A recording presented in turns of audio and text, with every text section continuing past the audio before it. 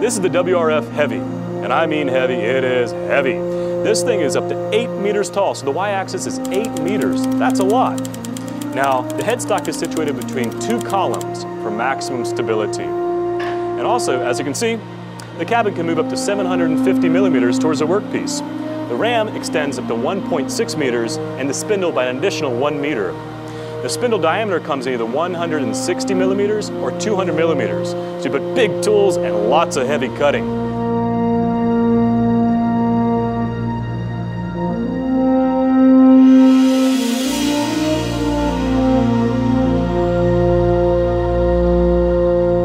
The table can hold up to 100 metric tons and comes in diameters up to 5 meters by 5 meters. As to the traverse, it can either be hydrostatic or 4 linear guideways with 16 carriages. Now the secret is that the rotation actually rests on 2 massive bearings, which actually ensure minimum friction and maximum stability. And it's a great place to table dance. You can dance with yourself, you can dance with somebody else if you like to, you can dance all around.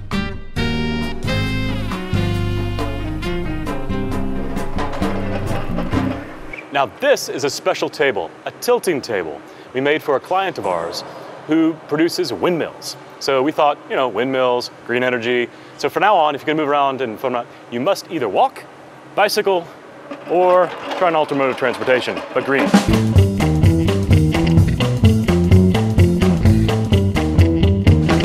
Our robotic tool changer is integrated with the head station. Not only can you store a large number of tools, but more importantly, it's separated from the machining process. So you're not bombarded with tons of metal chips. And you can service or change your cutting tools without having to take your machine offline. There's no downtime, you continue running full steam. Continue process.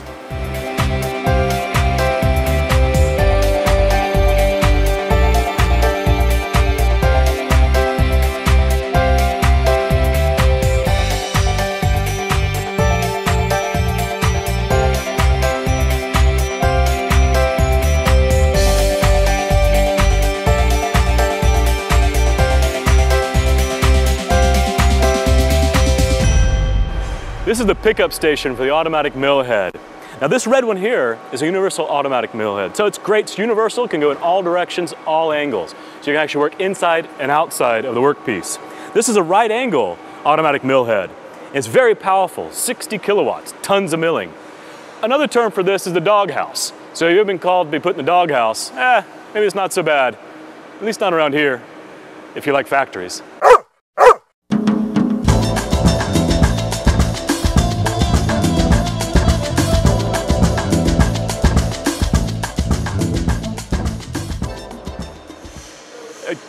Is there a ladder? Do you have a ladder on this thing? How do you get down from here?